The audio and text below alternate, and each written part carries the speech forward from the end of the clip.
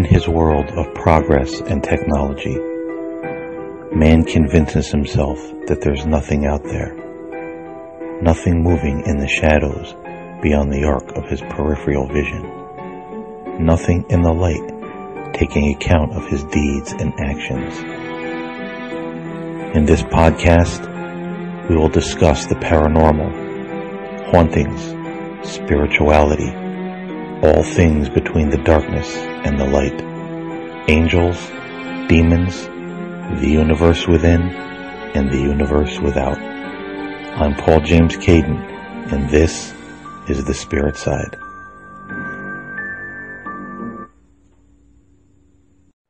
Hello everyone, and welcome to the podcast. I'm Paul James Caiden, and in this episode of The Spirit Side, we are going to be talking about something that many of you listening to this podcast right now are probably not even aware that this exists. I didn't know that this existed until several days ago. I was watching YouTube and I just happened upon this video that mentioned this particular book we're going to be discussing today. I looked into this book and sure enough, it is a real thing. It's out there and it's pretty bizarre. The book is called A Children's Book of Demons by Aaron Leighton or Aaron Leighton. I'm not sure if I'm pronouncing that last name correctly. I'll spell the author's name in case any of you want to look this up and do your own bit of research on it. But the author is Aaron Leighton, and the book is entitled A Children's Book of Demons. And it's pretty strange what is in this book, which we'll get into in just a little bit. But I think what really struck me strange about this is that in this day and age where everyone is suddenly getting hyper-vigilant across the internet and in society about protecting children, from certain information, and we should. There are things that children shouldn't hear, that children shouldn't know, they should not be exposed to, and some things they should not be exposed to until they're older and they can think more reasonably about these subjects. So definitely, especially with the internet, we need to be a little bit more diligent about what young people are watching and the information they're taking in to their young minds. But I also see that along with this, there seems to be a lot of censoring in this hypervigilance of protecting young people or children from certain information. Just seems to be another avenue to censor certain people, certain religious groups, certain people with a certain opinion. We can always use, well, that's not good for children. Well, that's not good for this, or this is offensive to me. Everybody's always looking to shut someone else down. And, there was a sad reality of that. A friend of mine on YouTube did a video and he was showing, I'm sure some of you have seen this, where you might go on Facebook or social media and someone has a petition you can sign. We need so many signatures on this petition, and then we'll be able to stop, so-and-so, or stop this from happening, or take this to Congress. And there was actually someone who had a petition up to legally have YouTube pull down someone else's YouTube channel because they were about to beat the subscription number of this, the number one YouTube channel that's out there that everybody's a fan of. This person is a threat. This person is a dog. They must be stopped. Sign this petition before they bypass PewDiePie, whoever the hell that is, and subscribers. So people are always looking for an angle to drag other people down or to stop other people's freedom of speech or whatever the case may be. And that's a sad reality of our world today. But yet other people seem to get a free pass, whatever they want to do, whatever they want to say. What would happen if people started protesting some of these protesters that are protesting things that are really not bad or not against anyone's rights? We'd probably have a civil war on our hands because, God forbid, don't protest the protesters or what they stand for. And I say all that and get on a little bit of a tangent because when we look at this children's book of demons, stuff like this seems like it can fly right under the radar, as well as other books for children that, can be rather dicey and information that they shouldn't be exposed to. Certain people can't talk about their religion or their faith or ideals that they hold as important. That's considered not good, but then we can have people going into, little elementary school children's classrooms, a man wearing a wig and a dress to read a book about why it's okay for a man to wear a wig and a dress, and then we can come out and happily publish a children's book of demons. So again, it seems some people and some groups get plastered with the censorship, the big old stop sign, you can't do that, but other people just get that free pass to do whatever it is they want to do. And it's not necessarily a good thing. As I researched in this children's book of demons, it's definitely bizarre. I don't see where this would be spiritually or even psychologically healthy for young children to read. And again, we're going to get into that in just a moment. But before we do, I want to just read a couple of reviews for this book that I found on the Target website. And the first one is from Rob Claw from High Low magazine. Now, High Low's been around forever. And this is what Rob Claw writes. It's a funny take on the problems kids encounter and a kind of wish fulfillment in dealing with them.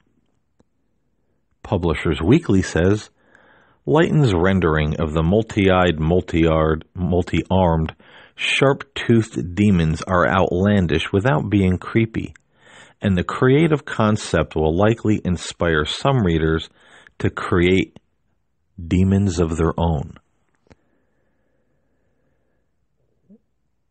Now, holding that in mind, I just want to read a little bit of information about the gentleman who wrote this book.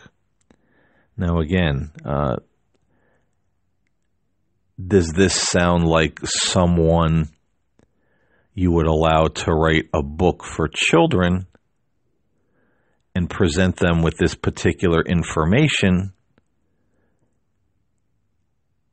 and then put things in this book that I feel are kind of crossing a line in a very big way?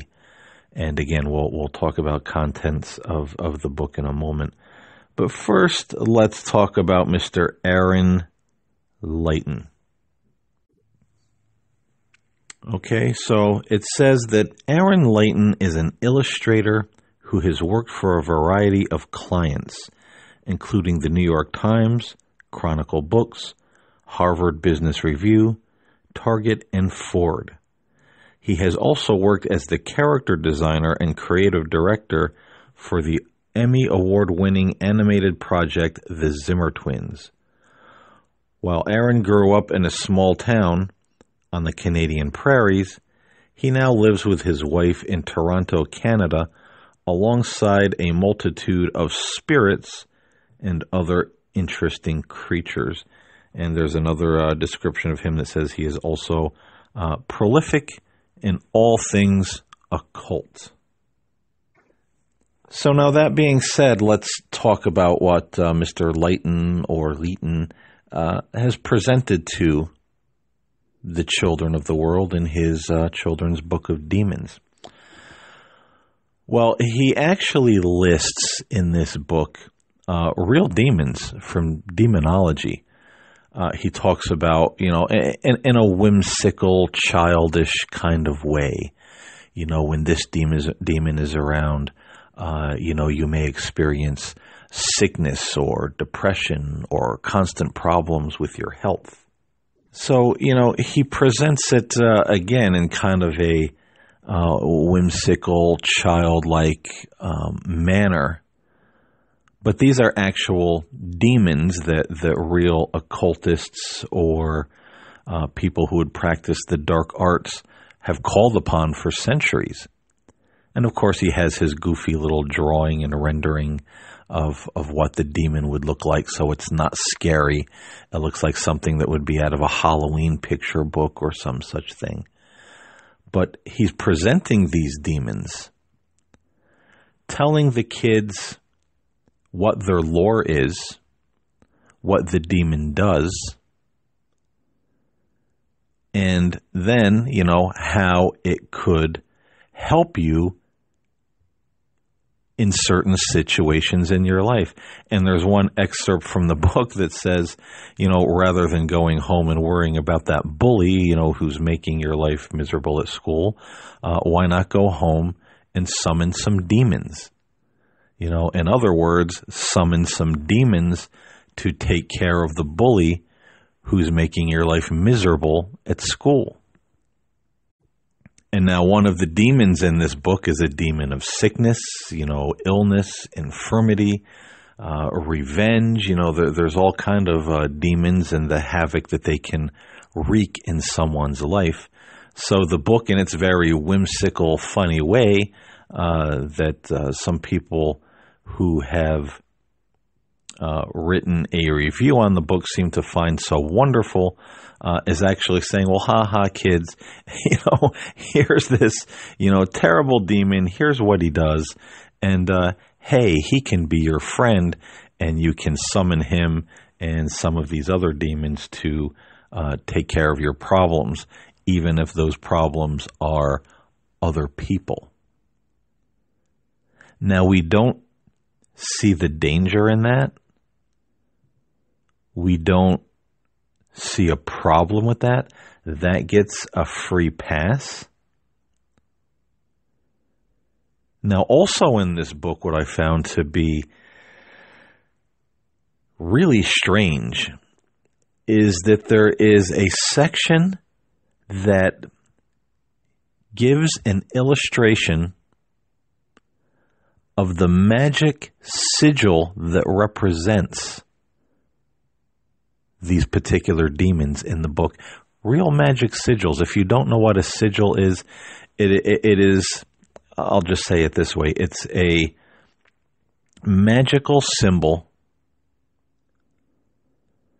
that is used in magical rites or occult rituals or black magic to cast a spell,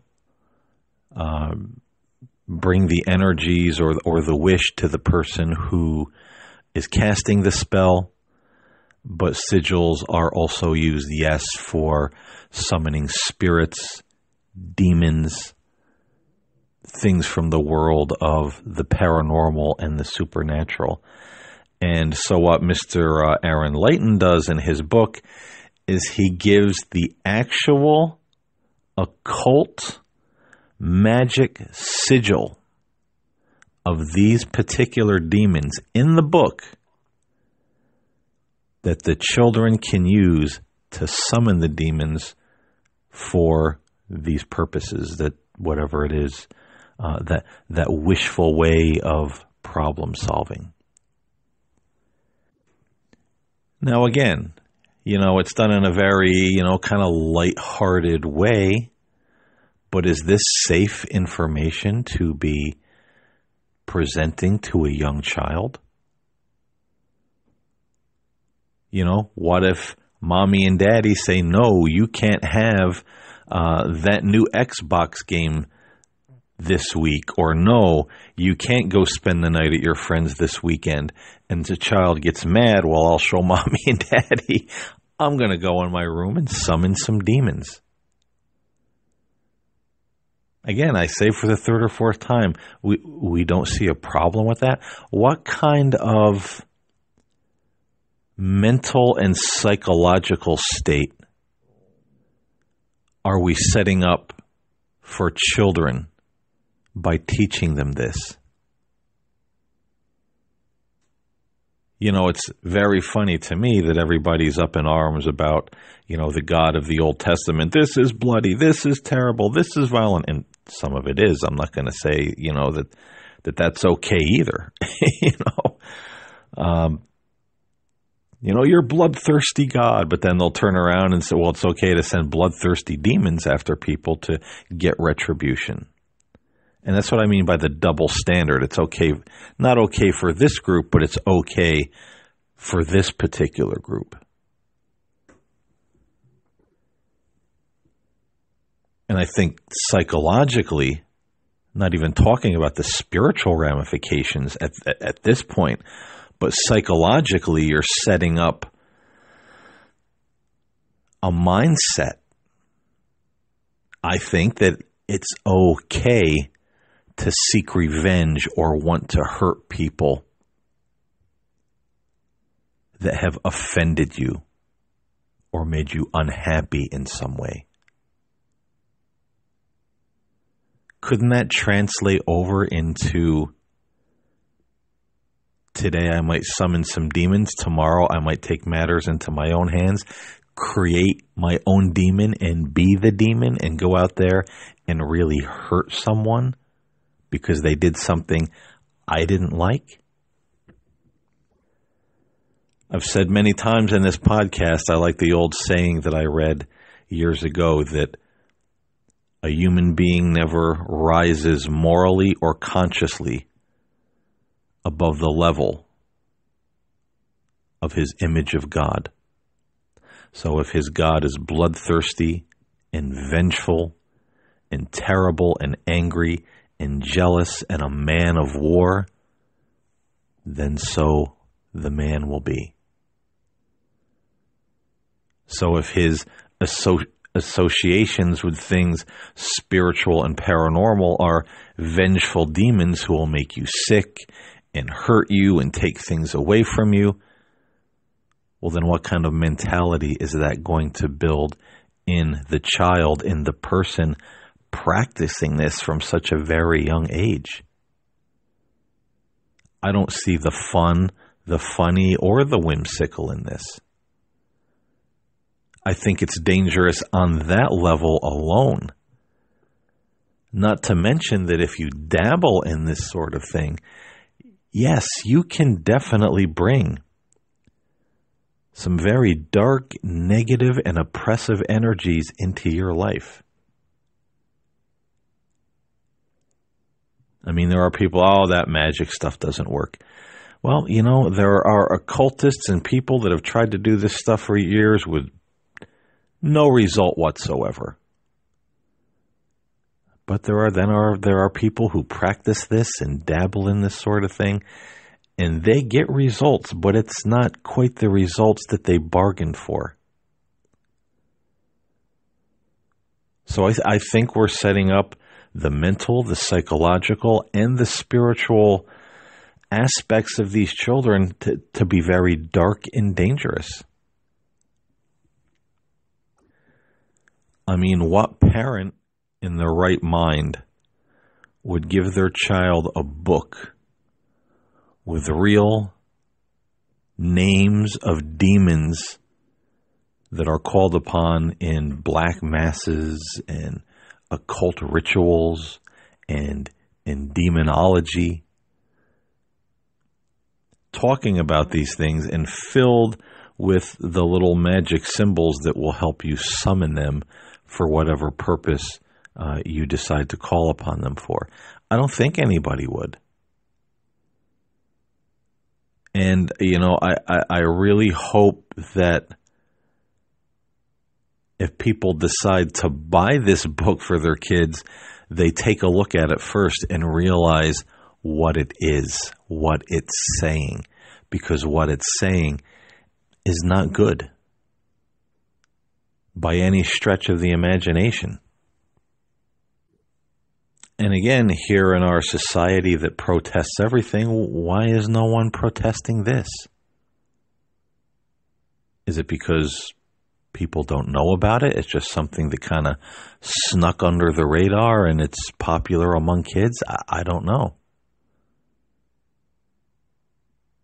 But why are all these retailers selling it? It's everywhere. Target, Walmart, Barnes & Noble, Amazon, everywhere. As they used to say, wherever books are sold, you can get a children's book of demons for you, the special little one in your life.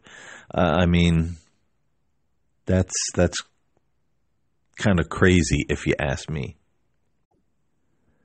And, there are people out there who would say, well, this is part of the agenda.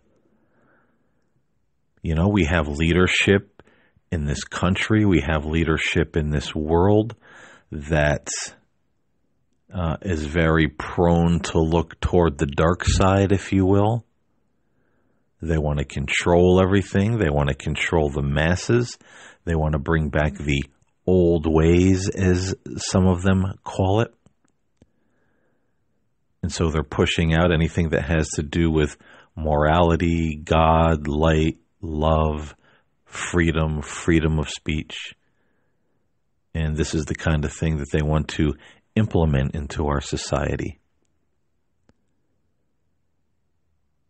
Many say that all the politicians and people that gather together at Bohemian Grove and dance around in robes with masks on once a year, in front of a bonfire with a gigantic statue of a pagan god, that these are the people who, this is what they want their world to be.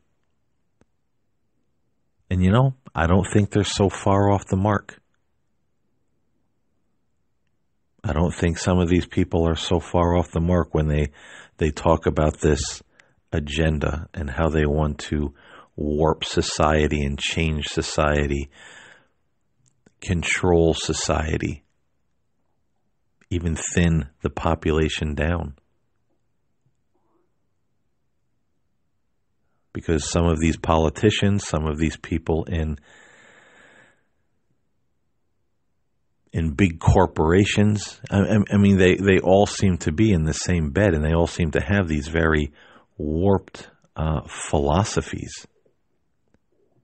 And many of them belong to some very spurious secret societies, So is that why some people get censored until they can't murmur a word? But something like a children's book of demons is just kind of like, great, let's put it through. You won't even hear a whimper about this. Fine, great, good, put it out there. This is what we want. Could it be? Could it be part of that agenda for society? I say, at least in part, yes. You look at the things that these people do. We can look at, what's his name, Prince Harry, that's been all over the news, hanging out with Jeffrey Epstein. And we know what Jeffrey Epstein had done. There was a video out on, I believe I saw it on YouTube, probably about 2 years ago. And maybe a little over 2 years ago. And I'd never heard of Jeffrey Epstein at that time, and a lot of other people kind of knew the name, or they never, didn't really pay a whole lot of attention to him. And they were interviewing a young girl who said she was on a plane with Jeffrey Epstein and several well-known politicians from the United States. And this girl was under 18. They were going to a private island owned by this gentleman, Jeffrey Epstein. And one of our former presidents of the United States was fondling and kissing this underage girl on the plane. And she said she had been to Jeffrey Epstein's island several times, and this is the kind of thing that went on there all the time. That there were these politicians and so-called elitists from all over the world having inappropriate relationships with underage girls. They were made to basically be like sex slaves for these people. Can't find that video now. But now we have someone like Prince Harry hanging around with, and his name was mentioned. I mean, the royals were no stranger. As much as people love the royals, they're no stranger to Epstein and this little cabal of, nasty perverts. And here we have pictures of him all over the news with young girls. Epstein stories. He's now stepping down from his duties in the royal family. But these are the kind of minds, these are the kind of people that are in charge. Perverse in a number of ways. So is it any wonder that they would, yes, they would want to dumb down society. Yes, really dumb down the younger generations. Do away with old-fashioned morality and religion. Oh, that stuff's archaic now. Now, yeah, some of that stuff is archaic, and it definitely needs to go. But when it comes to the basics, like the golden rule, do unto others, treat others well, those are the core foundations that need to stick around. But it seems like it's being swept out of our world, swept out of our societies. I mean, you look at the Vatican. Everywhere there's people abusing children, underage women, underage boys, caught in these weird occultic groups, a Lucifer room in the Vatican where there's a statue of Lucifer. I mean, what is going on? Well, I don't think we have to look too far or think too deep to realize what's going on. And these are the people in charge. They're in charge of our government, in charge of our countries, in charge of our big industries. Did I say in charge of our religion? They're in charge of everything. And they all sleep in the same bed, no pun intended. And when you think about this, when you know this, when you have an inkling and see the tip of the iceberg of this perverse, nasty, dark underbelly of, the people who call themselves our leaders,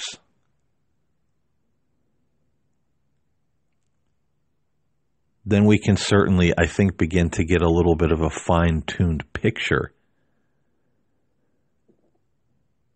as to why anything that is really moral or of God or